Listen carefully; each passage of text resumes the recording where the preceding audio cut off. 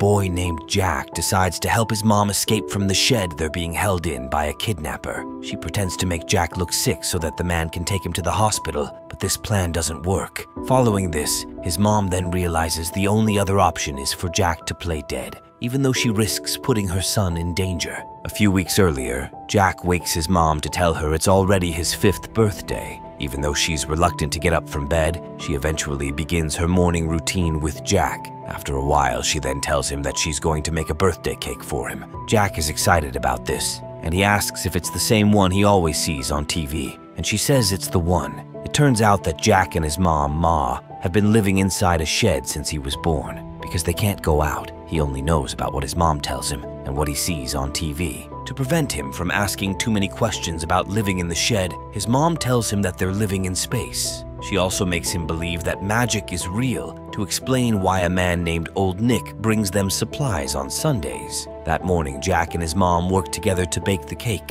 When they're through, Ma presents the cake to Jack, but he complains about it not having candles. As his mom says it doesn't matter, Jack asks why she can't just ask for candles from Old Nick instead of getting him jeans. Ma then says it's better to get more important things for their Sunday treats. Jack still doesn't look happy about this, but Ma says sorry and convinces him to eat the cake. That night, Ma prepares the wardrobe for Jack to sleep for the night. After Ma sings to him so he can sleep, he eventually wakes up when Old Nick arrives. Jack then looks at Old Nick from the small opening in the wardrobe. Suddenly, Old Nick sees the birthday cake and asks Ma if it was for Jack's birthday. She says it was, and he then mentions that he would have gotten a present for Jack if he knew. Jack eventually gets tired of looking outside the wardrobe, so he continues to sleep. Later on, when Old Nick leaves, Ma brings Jack out of the wardrobe so he can sleep next to her in bed. Later that day, while Ma is still sleeping, Jack sees a mouse inside the room. He immediately looks intrigued and goes closer to check it out.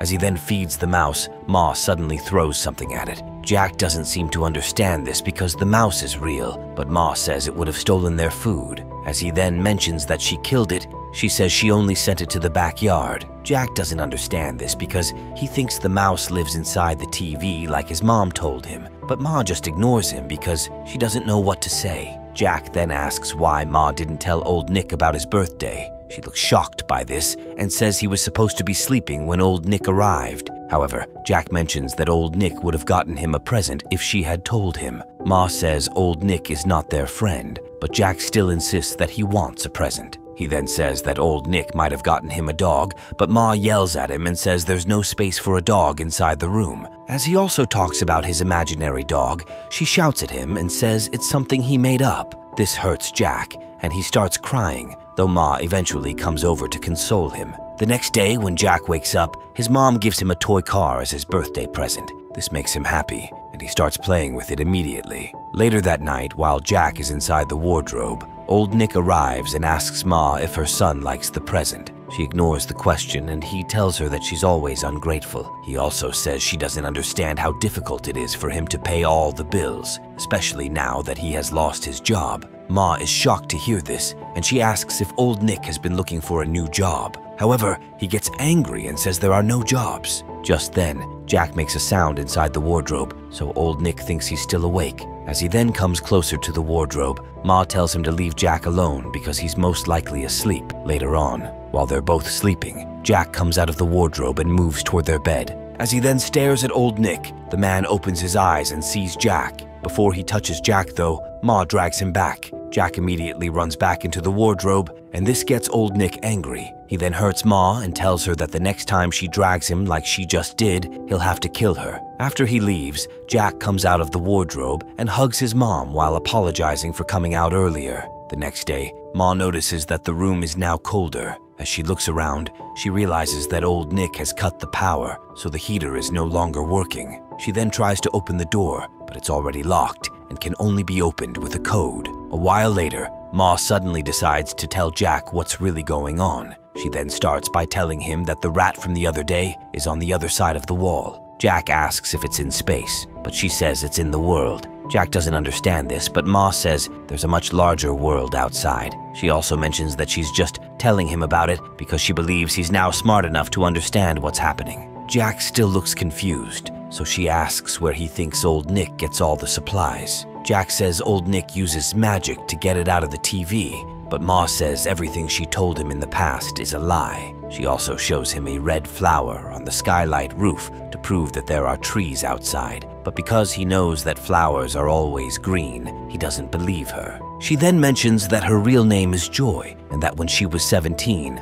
Old Nick kidnapped and kept her inside the shed. She adds that she's been inside the shed for 7 years without ever going out. Jack thinks she's lying, but she says everything she's telling him is the truth. She also tells him that she has a father and mother who are his grandfather and grandmother. Despite all her explanations, Jack still doesn't believe his mom, and he even thinks she's telling a story, so he asks for another one. However, Ma keeps saying that he has to understand that her story is real. The next day, while Jack watches TV, he asks his mom if turtles and crocodiles are real. She says they are, and he then switches the channels on the TV to check out things that are real and others which are fake. As he now understands that there's a lot in the world he doesn't know about, Jack says he'll kick Old Nick in the butt when he returns. However, Ma says she already tried to do something like that before, but he ended up beating her. Jack then suggests killing him in his sleep, but Ma says they'll be stuck forever because only Old Nick knows the code that unlocks the door. Jack also asks if his grandparents can't come and save them,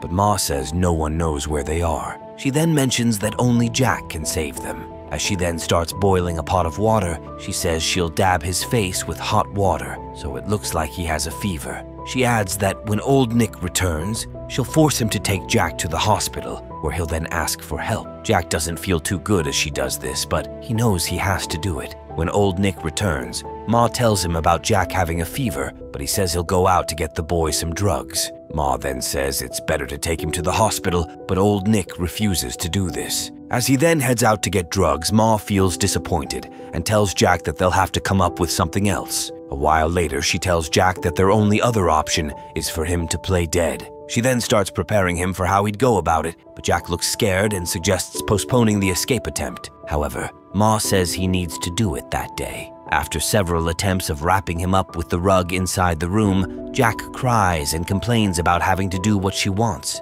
but she convinces him that he has to do it. She then tells him that after Old Nick puts him in his truck, all he has to do is unwrap himself and jump down to report to any person he finds first. She then hugs him for a while, but as Old Nick arrives, she immediately wraps him up. He meets her while she's doing it and asks what's happening. She then tells him that Jack died after his condition got worse overnight. Old Nick tries to check on Jack, but she pushes him away and tells him to promise not to look at her son before she buries him. She also suggests burying Jack somewhere with flowers. Old Nick respects her wishes and agrees to this. As he then takes Jack away with the wrapped rug, he tells Ma to step away from the door so she doesn't try to escape. Following this, he puts the rug inside his truck and starts driving into town. After a while, Jack finally unwraps himself and looks shocked to see how the world looks. He gets slightly dizzy at first, but as he waits for the truck to move slowly before he jumps, Old Nick sees him and realizes that Ma had planned an escape all along. Jack then immediately jumps down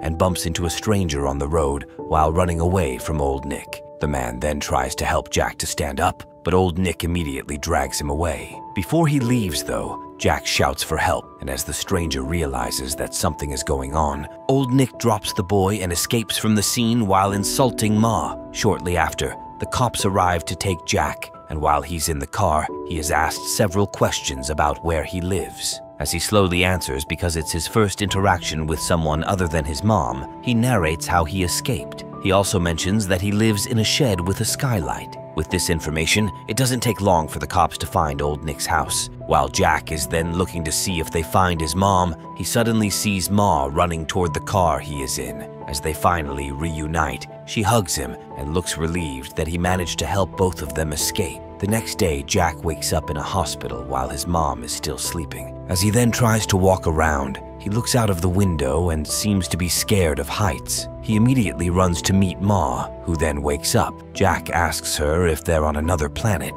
but Ma says it's the same one, but they're now in a different place. A while later, she takes him to have his bath, and after she disposes his underwear, he asks her why she threw it away. Ma says he'll get another one, and he then asks if it will be part of the next Sunday treat. However, Ma says he'll have plenty of treats from now on. Jack then asks if Old Nick will ever find them, and Ma says he never will. After taking their bath, the doctor comes in to give them their meals. Because he has never tried pancakes before, Jack refuses to eat. Just then, the doctor gives them glasses to protect their eyes from bright light. After a while, Jack's grandparents arrive, and Ma quickly runs to hug them. Days later, it is reported on the news that old Nick has been arrested, and this makes Ma and Jack look relieved. As they then leave the hospital, Ma realizes that her parents are no longer together. Since her dad, Robert, stays far away, Ma then decides to move in with her mom, Nancy, who is now staying with her new husband, Leo. After Jack settles in, his grandmother asks what he wants, and he whispers his answer to Ma, who then tells him that he can always talk to other people. Ma also shows him the toys he received as presents from well-wishers who are happy about their return home. As they're then looking at the yard, Jack sees a dog toy, and this gets Ma to ask if there's a dog in the house. Leo says it belongs to him, though he adds that the dog is not around for now. Ma then looks happy to see that Jack will soon get to play with a dog like he always wanted. A while later, Nancy shows them to Ma's old room. She then suggests cutting Jack's hair, but he refuses to allow it because he believes it makes him strong. Later that day, Robert visits to give an update on the case. While they're then having dinner, he seems to get disgusted while Jack is at the table, so he says he needs to leave. Ma figures this out and says she can't believe her father won't even look at her child because of the circumstances of his birth. She then tells Robert to look at Jack, but as he struggles to do so, she takes her son to their room. Later that night, Jack sees the wardrobe in the house and asks Ma how long they'll be staying at Nancy's house, but she says it's their new home. The next day, Ma gets annoyed when she sees Jack watching a movie on her phone. She believes he'll not want to do other things besides playing with phones, so she takes him downstairs to play with his toys. As she sounds quite harsh,